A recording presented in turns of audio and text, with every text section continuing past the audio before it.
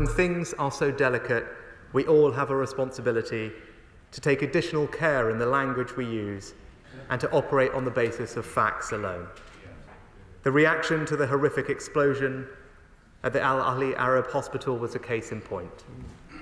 As I indicated last week, we have taken care to look at all the evidence currently available.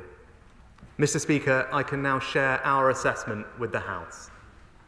On the basis of the deep knowledge and analysis of our intelligence and weapons experts, the British government judges that the explosion was likely caused by a missile, or part of one, that was launched from within Gaza towards Israel. The misreporting of this incident had a negative effect in the region, including on a vital US diplomatic effort and on tensions here at home.